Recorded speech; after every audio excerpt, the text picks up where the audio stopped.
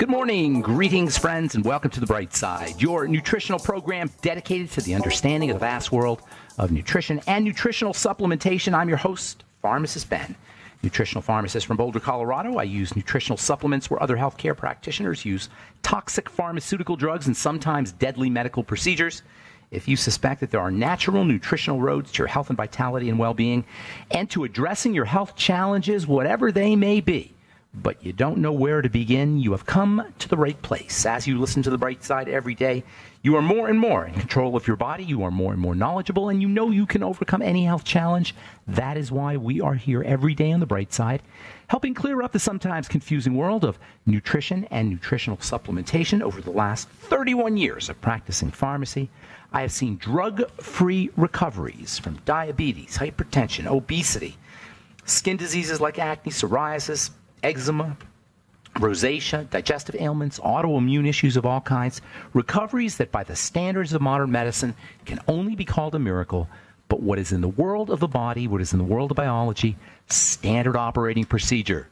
Because the human biological system is a healing system, it's a regenerating system, it is designed divinely to heal and renew itself on a moment-to-moment basis. And while some folks may call that a miracle, it really is just the way the body works. If you have questions on health, nutrition, prescription drugs, if you want to wean yourself off your meds and get on a good nutritional supplement program, we are here for you. We welcome your phone calls on The Bright Side. 844-236-6010 is our number, 844-236-6010. If you have questions about the longevity products, formulations, ingredients, something you may have read about, heard about, if you have a health challenge or a loved one has a health challenge you need help dealing with, if you want to wean yourself off your meds and get on a good nutritional supplement program, 844-236-6010 is our number on The Bright Side. If you want to purchase any of the longevity products you hear advertised or recommended, or even better, if you want to join the Bright Side Ben team, call 866-735-2470 for a one-time $25 fee. You can be in business or yourself. You can live the entrepreneur lifestyle. If you're an entrepreneur or you like the lifestyle, if you want to work out of your home, if you want to earn thank you checks for helping change the world at a very fundamental place, the place of good health. Nothing's more fundamental than good health, and nothing is more important for your good health than getting on a good nutritional supplement program. And you can be in business helping people understand nutrition, providing nutrition, helping change their lives at the fundamental level of health. Call 866-735-2470 for more info, or sign up right off the websites, brightsideben.com, pharmacistben.com, criticalhealthnews.com. You can get all your longevity products at brightsideben.com, pharmacistben.com, criticalhealthnews.com. And you can hit the Join the Team link if you like and sign up to join the Bright Side Ben team. Okay, we are talking cortisol. Last we spoke, we were talking about the diseases that are reflective of cortisol deficiencies and cortisol excess. Both cortisol deficiencies and cortisol excess are problematic. Cortisol excess or excessive exposure to cortisol is kind of like you can think of the jittery feeling that you get from coffee. That kind of wired feeling that you get from drinking too much caffeine or doing too much Mountain Dew or coffee or wherever you get your caffeine from. Caffeine is the world's most favorite drug, probably by far, because most of us are dealing with cortisol issues. We become resistant to cortisol. Cortisol doesn't work as well. Cortisol is a very important substance. It's not the bad guy. I know I've said it before, but I'll say it again. It's not the bad guy. It's a good guy. It's the chronic exposure that's the problem. If you're dealing with things like insomnia, where you want to fall asleep but you can't, you're tired and wired at the same time, jitteriness, anxiety, melasma, dark spots. That is, melasma means dark spots on your skin. Chronic loose stools can be a sign of excessive cortisol issues. I'm sorry, chronic constipation, not chronic loose stools. Chronic diarrhea can be a sign of cortisol deficiency, actually. Deficiency symptoms include lethargy, just feeling blah, muscle weakness, low blood pressure. So both deficiencies and excesses in cortisol are a problem. The disease caused by that gets the name of cortisol deficiency disease is called, I should say, Addison's disease. Cushing's disease is goes the other way around. That's too much cortisol, high blood pressure. If you readily bruise, oily skin, reproductive issues, menstrual cramps. Those are signs of cortisol excess, and they're also signs of Cushing's syndrome, they call it. Not Cushing's disease. Cushing's syndrome, meaning it's just a bunch of different symptoms. So they call it Cushing's. They put it under the umbrella name of Cushing's. It's just excessive exposure to cortisol. Whether you get diagnosed with Cushing's or not, you got too much cortisol going on.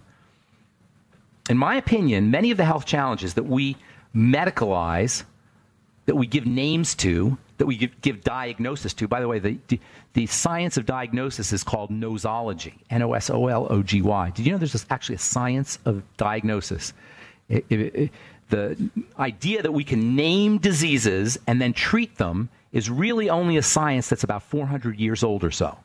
We started classifying diseases and naming diseases in the late 1600s, early 1700s. Before then, you were just sick. Then they started to name the diseases. They thought that was probably was an advance. It definitely was an advance over Middle Ages medicine. But today, it hampers us. It hinders us. It prevents us. Number one, it prevents us from really dealing with the symptomology, because now we deal with a name, we deal with a category. But number two, it lends itself to commoditization. It lends itself to business. It lends itself to commerce. It lends itself to finances. It lends itself to economics. It lends itself to the customer business model or paradigm, which is not where health belongs. We have medicalized health because it makes a lot of people a lot of money. But the tragedy is there's human beings at the other end of the equation. There's mothers and fathers and children and grandmothers and grandfathers at the other end of this commerce equation. And that's where I deal. And that's why I get so passionate about this thing. That's why sometimes I sound angry. It really ticks me off that there are people who know nothing about health and they're in the health business, or don't care about health, or don't care about therapy. And I'm thinking drug company executives. And I'm certainly generalizing here, but from the looks of it, it's certainly more than less. The medical model has been commoditized, and we suffer. Do you know this is the second year in a row where life expectancy has dropped in the United States of America? This has never happened before, people. Even in the midst of the Great Depression, it did not happen. And it is the direct result of medicalization and commoditization. It's not a side effect of medicalization. It's not a side effect of giving the medical model, giving our lives over to the medical model. That's basically what we do. We give our lives over to the medical model. And the fact that our life expectancy has now dropped for the second year in a row is not a side effect of this. It's a direct effect of it. It's like the paradigm. You take the drug model where the direct effect of the medicine is death, and just apply it to the to what we're talking about here, where the business model, the direct effect of the business model is death. The direct effect of the medical model is death. The direct effect of nosology, diagnosis, classifications, functional medicine, testing, drugs, surgery, all of the tools of the trade of the medical model. The net result is the second year in a row, our life expectancy has dropped. We're the fattest culture, we're the sickest culture, we're the most obese culture, we're the have the highest blood pressure issues, have the most blood pressure issues, cancer, of any culture ever. It's hidden in plain sight, the failure of the medical model. So they'll name these things, these diseases. You'll have lots of these different diseases. But you know what? In my opinion, there's not a lot of diseases. And of course, I'm making a distinction now here between chronic, long-term challenges, progressive challenges, degenerative challenges, which make up the bulk of our medical problems, and then acute issues. Acute issues is where the medical model really does shine. By acute, I mean like mechanical issues. But when it comes to chronic long-term degenerative disease, there's only one disease. It's called MBFA disease. My body is falling apart disease. I'm naming it. That's the only disease we need to know. MBFA. My body is falling apart. That's all. And I'm not being glib here or silly or funny. I'm being serious, because once we understand there's only one disease, my body is falling apart disease, all we got to do is figure out how to build the body back up, period. How do you build the body back up? In with the good, out with the bad. It's as simple as that, people. In with the good, out with the bad. Do not overcomplicate it. Your TSH doesn't matter from this perspective. Your BMD and your CRK and your liver enzymes, they don't matter from this perspective. All right, I'm Pharmacist Ben. 844-236-6010 is our number. We'll be back.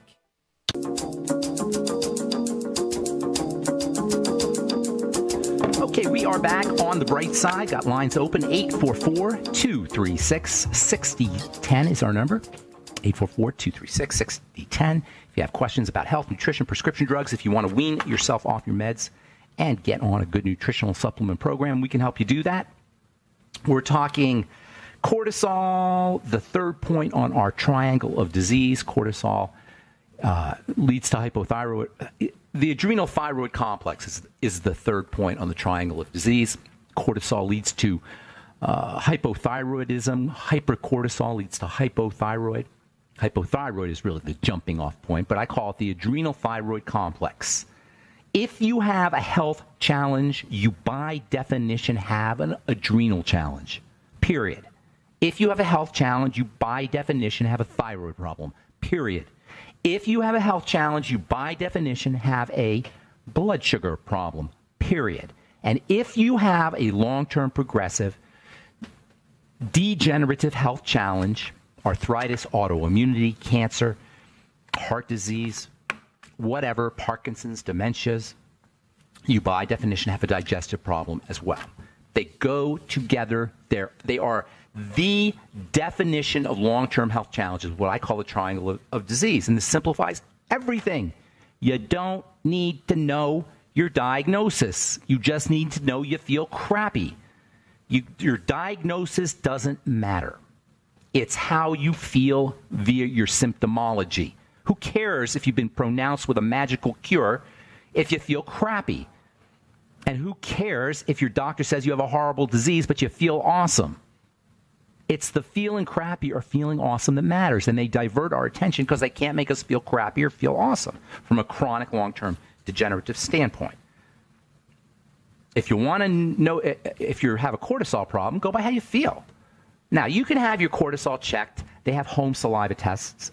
If you're really curious about it, you basically just spit into a test tube before you go to bed. And this is when your cortisol levels, as we said, are supposedly supposed to be at their lowest, is before you go to bed, or right when you go to bed.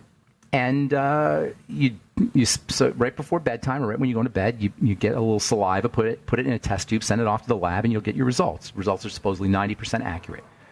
You don't need a test if you can't sleep, but if you're tired but you're jittery, you can't sleep but you want to sleep, and you're anxious, or you wake up in the middle of the night. You can't go back to sleep, chances are your cortisol's off. And if you have a long-term progressive degenerative health challenge, definitely your cortisol is off. And if you feel really wired, if you want to know what it feels like, just go by how you feel after you drink a couple cups of espresso, and then go by how you feel when you crash off the espresso. That, in a nutshell, is too much cortisol and too little cortisol. The up you get from the caffeine, and the down you get when you crash. So when we think of cortisol, we think of stress, but cortisol is much more than an adrenal stress hormone. It's also made in other organs. Excuse me. It's made in the liver. It's made in body fat. That means obesity can upregulate cortisol. That means the more weight you're carrying, the more body fat you're carrying, the more cortisol you're going to produce. Likewise, if you're dealing with fatty liver disease, more likely you're going to be hypercortisol, because cortisol is produced in both of these structures, in particular in fat. And interestingly, not only does more body fat make you make more cortisol, but cortisol makes you store more body fat. So it's like another one of those biological health cycles where one thing leads to another, which leads to more of the first thing, which leads to the more of the second thing. Cortisol is also a skin hormone. And cortisol is responsible for a lot of the misery that we have to endure when it comes to things like rashes, skin sensitivities. Skin should never be sensitive, by the way. That's one of the great myths in the world of skincare, that you have these different skin types and one is a sensitive skin type. No. Skin is not supposed to be sensitive. In fact, not only do you not want to do anything about your sensitive skin, you want to listen to your sensitive skin. Your sensitive skin is your best friend. You don't want to put anything on. You don't want to deal with your sensitive skin topically. You want to deal with your sensitive skin at the level of the immune system, which is the gut. Sensitive skin is a classic sign of elevated cortisol, skin cortisol, following gut problems, digestive problems. Nobody's skin should ever be sensitive, period. Skin is designed through billions of years of evolution to be strong and resilient and resistant to the environment. It should not be sensitive. Oiliness is another classic sign of cortisol problems, skin cortisol problems, or cortisol problems in general. I'm not going to isolate it because when the body secretes cortisol, it secretes it everywhere. That's how the body works. When your immune system is active, it's active everywhere. When something happens to the body in one part, it happens in every part because the body is a system, and that's the definition of a system. We call it the immune system. When you touch the left part of a unit that's called a system, the right part reacts. It's all a system. It's connected, and that's why you can't take an organ out and not expect to have problems, because it's a system. You cannot have your gallbladder taken out and not have problems because it's a system. The system is a different system without the gallbladder. Cortisol, by the way, is made from the body's most important, most multifunctional, most life-managing, most important life-managing substance, cholesterol. I know I say a lot. I'll say it a lot. I'll say it again. Cholesterol is arguably the most important molecule in the body, certainly the most multifunctional. And to lower cortisol, and in terms of stress management and life management, handling the day-to-day ups and downs of life, building in response to breakdown and slowing down building if it's building too fast, increasing breakdown if building is happening too fast, the balance, homeostasis, the ups getting pulled down and the downs getting pulled up. Homeostasis means the balancing act that we all do every day in life. It is regulated by cholesterol, period. And the boneheaded idea that we need to take a drug to poison our cholesterol is so unspeakably stupid from a biochemical standpoint that I cannot help talking about it practically every day, if not on this program and presentations and when I'm talking to people on the phone and wherever. It is so boneheadedly stupid to think that you can lower your cholesterol levels with a drug and be healthier for it. Bonehead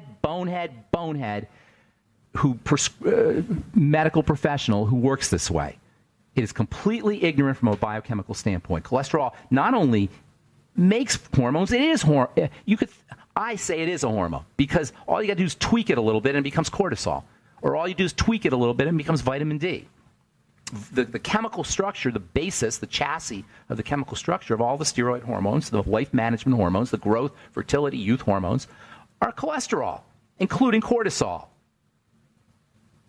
And here's the thing. When you're under stress, you're going to be needing more cortisol. Your body is so brilliant. Your doctor might not be, but your body is. Your body is so genius that when you need more cortisol because you're dealing with too much stress, it'll make more cholesterol. And your cholesterol will go up. And because of the stress hormones and all the stress in your life, you'll have a heart attack. Your doctor will say, well, we got to lower that cholesterol. Can you see the silliness of this? The cholesterol is helping you make the cortisol, which is helping you deal with life. And if you have a heart attack, it's not the cholesterol's fault. This is crazy. All right, I'm Pharmacist Ben. 844-236-6010 is our number. You're listening to The Bright Side. We're coming back with more good health information and your questions right after this.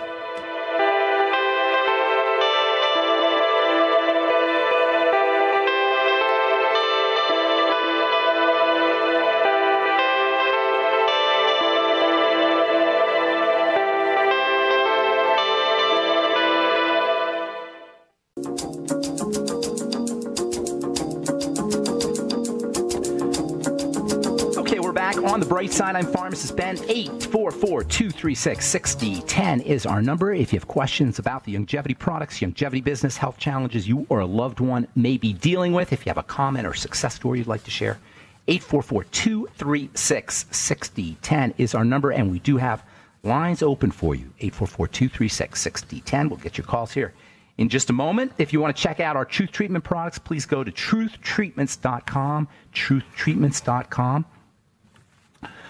Loaded with fat-soluble vitamin C as well as retinol, vitamin A in its most powerful over-the-counter form, 5% retinol, never any preservatives, fragrances, fillers, waxes, emulsifiers, surfactants, silicone oil, nothing your skin doesn't need or doesn't want in any of our Truth Treatment products. They're all up at truthtreatments.com, truthtreatments.com. All right, we'll get to your calls here in just a sec, so hang tight. Got a story here today about something a beverage that a lot of folks are talking about these days. I started making this beverage back in the 90s. I'm not a big fan of kombucha, but it is out there now. It used to be kind of a hippy-dippy Boulder, Colorado thing. You would get a little mushroom, a little fungus, put it in your fridge. I did this back in the 90s. You would take just a piece of fungus, put it in some water, let it sit in the fridge, and eventually let the bacteria in the fungus or the yeast in the fungus do their work. I guess there's bacteria in there as well. The net result is this kind of vinegary liquid that you can drain off. You can keep making it. You just put more, keep it in the fridge. Keep the mother in the fridge. That's what the original hunk of fungus. It's actually a tea fungus. You add sugar to this tea fungus, and you end up with this acetic acid producing complex of bacteria and yeast. Here's the thing about kombucha that it's so interesting. Kombucha exerts much of its health benefits because it is a source of vinegar. Apple cider vinegar is the same idea. This is what accounts for the multifunctional benefits of kombucha. Now, in kombucha, you're also going to get bacteria. That's true. You're going to get gut bacteria. But the real health benefits come from the fact that it is a source of acetic acid. Why is acetic acid important? Acetic acid, which is the active ingredient in vinegar, is an incredibly functional biomolecule. Plain old vinegar. It's a short-chain fatty acid that helps your brain work better, helps you handle blood sugar better, helps your liver work better. This is why apple cider vinegar, that's why I talk about apple cider vinegar all the time. You go on the web, you'll see it's almost like it's an old wives' tale. Because people think, how could plain old vinegar be so multifunctional? Well, it's multifunctional because the active ingredient, acetic acid, is a very, very functional biomolecule. Especially for blood sugar, by the way. Diabetics should all be using a little bit of apple cider vinegar, in my opinion, or now kombucha. Kombucha, if you like the taste. I don't particularly like the taste of kombucha, but it is, like I say, a source of good bacteria, can help you with your digestive system, and also the acetic acid is tremendously multifunctional. Okay, 844-236-6010 is our number. Let's go to Joe in Pennsylvania and say good morning. Welcome to the Bright Side. Joe, what's up?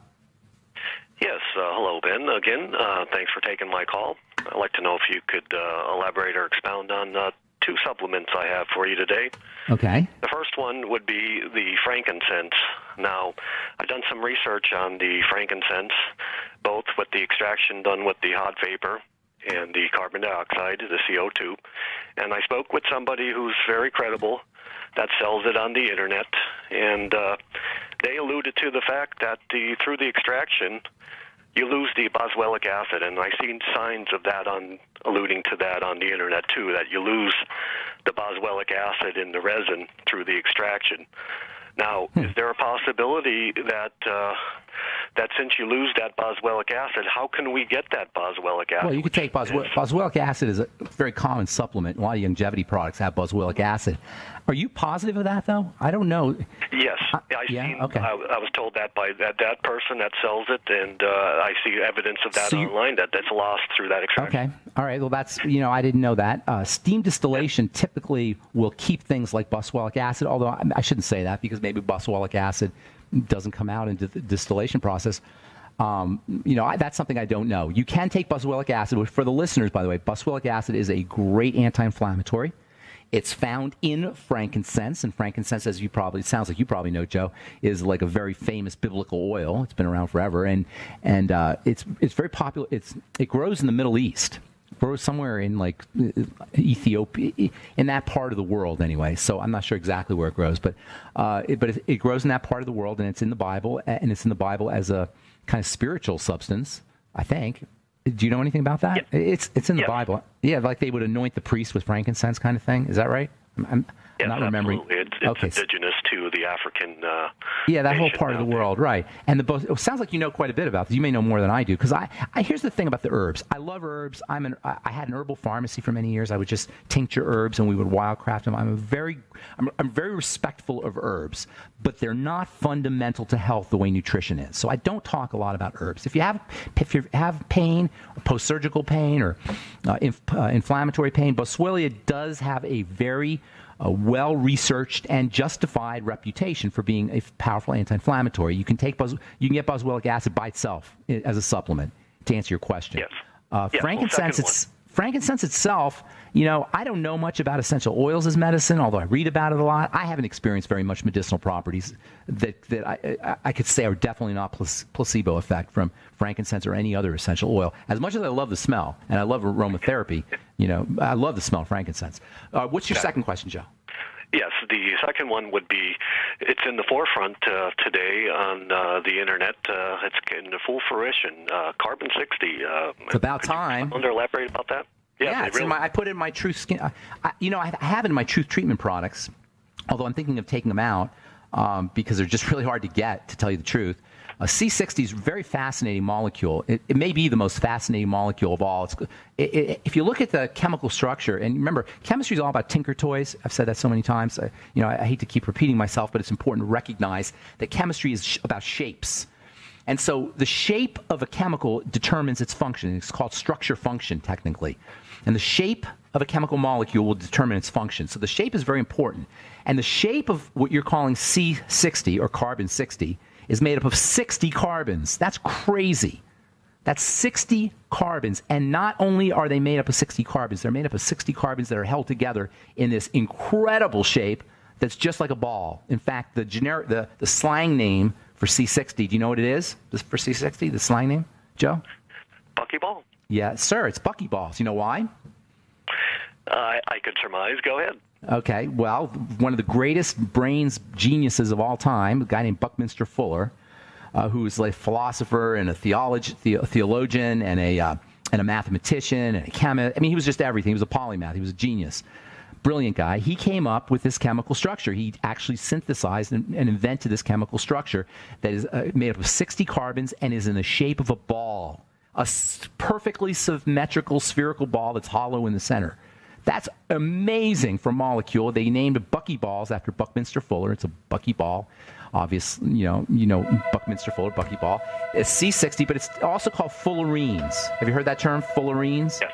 They're also called fullerenes. And I became fascinated with them because I just loved chemistry when I was in college, when I was in pharmacy school, and I was always wanted to work with them. They're hard to find. They're really hard to work with. They're incredibly stable, which doesn't lend themselves to use very much to using them in a skincare product or even in a nutritional product. But we'll finish up when we come back from our break. Don't go away, Joe. I'm Pharmacist Ben. You're listening to The Bright Side. We'll be back. Hi. Okay, we are back on The Bright Side. 844-236-6010 is our number. We're talking to Joe in Pennsylvania about carbon 60. Joe, you there? Yes, I am. How did you hear about C60? Curiosity. Well, yeah, some of the research that I've done in the past, people have spoken about it, and what do you hear about it? Well, they claim that they're making it in the last 10 years. They're making it more bioavailability to the body. They're making it at an isotope level that they're it's nanophilizing more soluble to the body. Right. Wait a minute. How do you have an isotope of C60? I thought it's like perfectly spherical. Are there isotopes? Well, they do dope it. They add. Then the molar mass, the molecular mass changes plus or minus of around that 60 to make it more bioavailable to the body. Okay, I didn't realize you could do that because that's the problem with C60, and this is why you don't see it very much. It's so darn stable. It's like unbelievably stable. You've seen the pictures, I imagine, right? Yes, and that's why I wanted you to expound or elaborate on. Is it bioavailable to our body? Can our body use it ionically and covalently? No, they've been trying to, but it doesn't seem like they would. Here's where it excels, though. It's a delivery system. And also, it has antioxidant properties. So, to me, I use it as a delivery system. That's why I'm fascinated with it, because it has the shape of a ball, and it's hollow in the inside. So it lends itself to storing things and then delivering them. So I imagine it's got some biological activity. Otherwise, it wouldn't be an antioxidant. But I know as a chemist, it's hard to put into products. It doesn't go into anything. You can't dissolve it really. Soluble.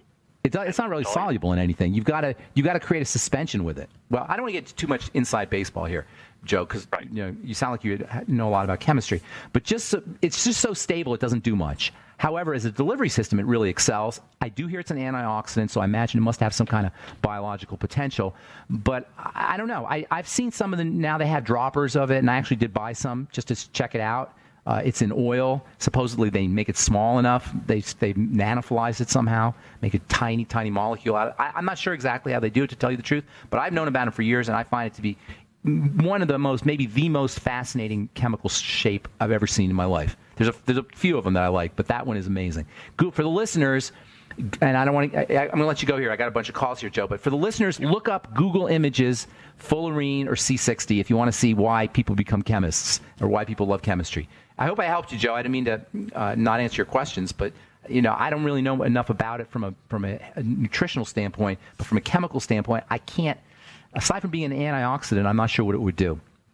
Yeah, good words, Ben. Thank you much. Okay, take care, buddy. Bye-bye. All right, let's talk to Brent in Missouri. Good morning, Brent. Welcome to the bright side. Hello, thank you. I'm a big fan of yours. Thank you. I appreciate that. Yeah. So before I get to my question, I know you talk a lot about or have people calling in about the natural versus synthetic vitamins and all that stuff. Can you talk just a little bit away from your phone, because it's hard to hear you? You're breaking up just a little bit. I don't know if you're too close to the mic or what. Try a little. Is that better? A little bit. Go ahead. Ask your question, because I might have to drop you. You're choppy. Okay. Well, my question is, I'm trying to follow the ketogenic diet. I've done it in the past. I used to be a competitive bodybuilder, so I know all about how to do it. And I know you recommend taking the Beyond Tangy Tangerine throughout the day, but it seems to me if you're going to be doing the intermittent fasting, that's going to break your fast when you're consuming it because it has carbs in it. Well, very little. It's mostly micronutrients, very, very little carbs, not significant enough to break your fast. Okay. It is a judgment call, though. If you want to be, it does have a tiny little bit of carbs, but I don't know that would be significant enough to make much of a difference in the ketogenic diet. It is micronutrients, and those do not affect the ketogenic diet. In fact, they make it easier for the ketogenic. They facilitate the ketogenic diet. The micronutrients help you process fats. The ketogenic diet requires healthy fat processing. So you got to work on how you process fats, and micronutrients can help you do that, particularly the B vitamins. The B vitamins help the cells get energy. The ketogenic diet is a way of providing cells with more energy, but the B vitamins are part of that energy-producing chemistry. And the Beyond Tangy Tangerine is packed with B vitamins. So I don't know that would make much of a difference. And in fact, I would think it would help. That's just my opinion. Okay, so if you're doing the fasting throughout the day, what about taking your supplements fish oils or omega? That's a great question. I get that question a lot. And here's the deal. The ketogenic diet is a way of depriving your body of an easy source of nutrition. Okay? So what it has to do then, it has to go for a little harder source of nutrition, which is the fats, or source of energy, I should say. Most of us get so much energy. We live in such an energy-dense environment in terms of our food that the body never has to work to generate energy. When the body is in an energy-deficient state, i.e. when you're fasting or when you're going ketogenic, you don't have an easy, quick source of energy, that is sugar. It is forced to use fat. But as it turns out, fat is a much better source of energy than sugar. So what you want to do is you want to keep the body from having an easy source of energy, which is sugar. The micronutrients, the essential fatty acids, and the things you're talking about aren't going to make a difference there. They're only going to help. Now, if you want to lay off everything, it's not the end of the world to miss 2 or 3 days of your nutritional supplements if you've been taking them for a while. But it's not going to affect the genesis of ketones. Does that make sense? Okay. Yes. Okay, so that you want to, and also for fasting, I hear that all the time. Should I take my supplements when I fast? It's not going to affect your fast if you take micronutrients, because what you want to deprive yourself is the calories. There's no calories in micronutrients. That's one of their distinctions from macronutrients, is they're calorie free. So you won't get that burden on the body. Your body won't be forced to process things. It won't have that caloric energy inside of it that it has to deal with. So you're basically giving your body a vacation, especially your digestive system, a vacation. That's why you fast. In terms of the ketogenic diet, you don't want to give your body a vacation, but you want to force your body to burn fat. That's basically what the ketogenic diet is doing. Okay? So even if you're fasting in the morning, it's okay to still take your fish oil capsules? Exactly. It's not going to change anything. Now, fish oil, you might want to take with a little bit of food, depending. You'll have to see how you do with it, because you want to have some bile going and some digestive juices going for the fats.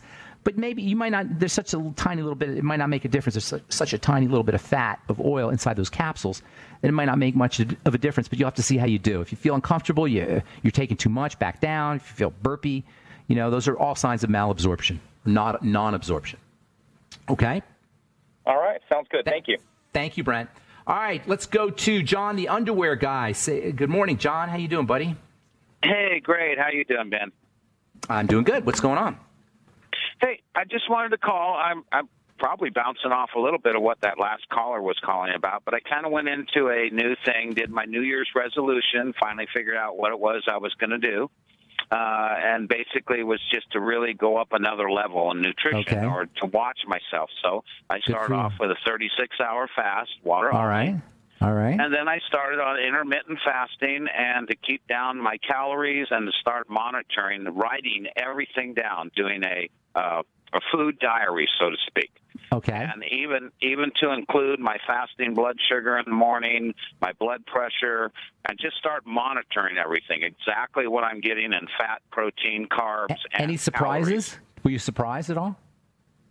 At what? Your results or what you found out? Did you get? Well, right now I'm about a week past my fast. That's where that was my reset. And then I started this about a week ago, and I'm looking actually at all my numbers right now. I'm keeping my calories down to about anywhere between 12 and 1,300 calories a day. Well, I'm wondering, John, because you're so in tune with your body, did you get surprised when did you learn anything that you didn't know when you started taking notes? No, actually, because I've been listening to you and I've been doing a lot of research over the last 2 years, I'm really just trying to now take everything that I know or everything that I've learned so far and then put it down on paper so that I can look at things. And, it's really nice to be able to look at your diary as you're eating and say, gee, I need a little bit more fat today. I want to keep my fat at about 70%, or I need a little bit more of this. You're a true scientist, John, the underwear guy. Well, and if I have problems with something like my skin or just anything happens, I'm always going to look for food first. And obviously, I'm tracking everything that I eat and everything that I'm doing now. At least I am. And Good so now job, John. I can look at things. But here's the question I had. Yeah. We should talk on a whole show. I got about 30 seconds here. You got to wind down here. 30 seconds. Yeah. Somebody called me. A friend of mine called me. She was going to go in for polyps to have her uterus removed, and she had some cancer in there. And she, just out of spite, I guess, I said, listen, why don't you just fast? Okay, fast for John, you got to wind it down, buddy. You only got about 20 seconds. That's it. Will fasting choke off or kill off cancer? Absolutely. I don't know if it'll kill off cancer, but cancer, it's definitely a way to feel better if you do have cancer, because you won't be feeding the cancer. You do have to eat. Of course, you want to make sure you nutrient. Thanks so much for your call, John. I appreciate it. That's definitely a big subject. I'm Pharmacist Ben. Have a wonderful, beautiful, awesome day.